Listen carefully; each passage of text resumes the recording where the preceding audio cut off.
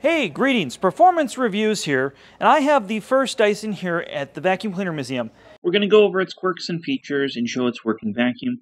Keep in mind some of the audio is mixed because it was at a vacuum cleaner convention and they were like the paparazzi around this thing. I'm going to go over some of the quirks and features of this because it's an odd machine, and it's a machine that we're probably not going to get a chance to touch ever again. I was talking with the curator of the museum, and he's saying he thinks he has one of 2 to 5 of these that's left. So this is, I'm just nervous touching it alone.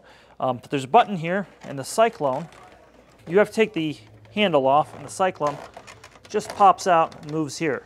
And one of the problems with this Cyclone is there's no screen to catch the dirt, so you have to... Now to put that into context, you can see that there's a screen on the modern Dyson Cyclones, and this keeps larger objects from getting stuck in the Cyclones for the most part. Right here, which was an afterthought. And it just, man, this is so weird how you put this together. All right, well, I didn't break that. That's good. And then this hose has to clip right there. And then we have a dusting brush, which oddly enough articulates. I don't really get the purpose of that. You have this radiator brush and a nice thin crevice tool, and this is similar to what we would see with Phantom later, kind of.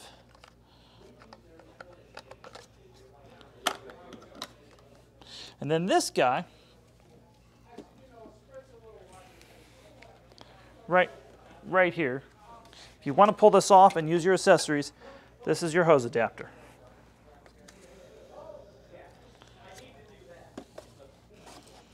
This is just, it's very interesting, and everything is brittle and discolored.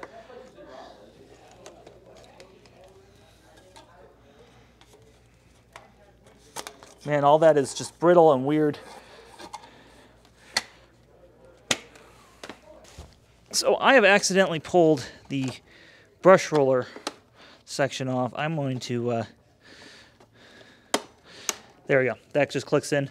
The brush roller is wood. The belt is exposed. On the later versions that would be sold in Japan, they would put a belt guard in place on the bottom and a height adjuster. The wheels are actually interesting.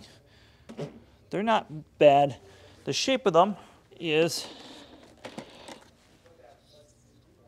well, that's a DC-07 wheel. Upon post-production, looking for pictures of a wheel on a DC-07, I realized the wheel I'm referring to on a DC-07 was only on the Target Red version, and it was only the first iteration of it. So that's actually a very extremely rare DC-07 variant I'm referencing. I think most of you will be more familiar with like the DC-01 or DC-04 wheel. As you can see the original color of this, it is faded a little bit. It is just bizarre. Now we're going to do a working vacuum test on it, don't you worry. But the size of this is so bizarre that it's not going to be super accurate, so it might be off just a little. But here it is, headphone warning, by the way. What year was this? 84. What's the reading on it now? Seal pressure. It's sealed is only 30. 30? And working's about 10. Now, so cordless Henry is more powerful significantly. But let's check something out. 45 or 60. Let's see what the motor of the Zanussi built machine is actually pulling. Oh my God, that filter. When we take the Cyclone off, it's just like a DC-07 in that way. It makes 100 and some, right? Oh, it tremendously increases. That filter cuts now. me out.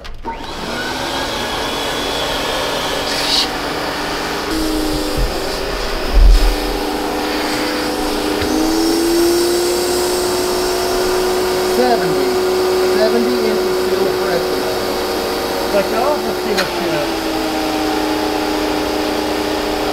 Wow.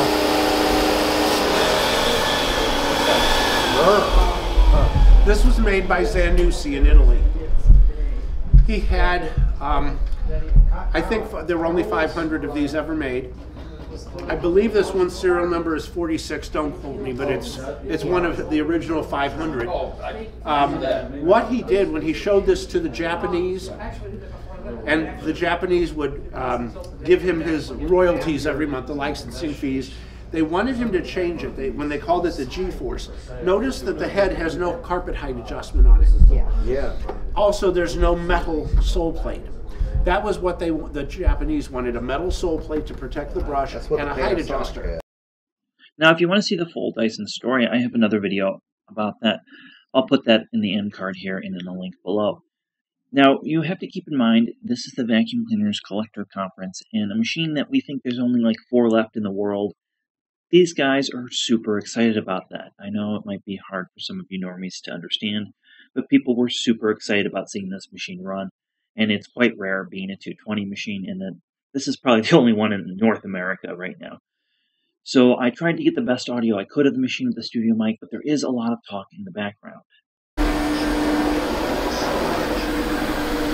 It actually beats the It does, I'm right? afraid to put something down because it's so rare and there's no filter. Yeah, I probably would. I mean, breakfast cereal would probably like it. Look at that. Hand me that closet at the roof line of the stairs is like that.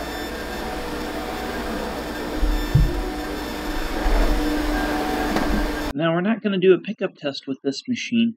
Because there's no pre-motor filter, all that stuff would get caught in the motor and possibly ruin this very rare example of the machine.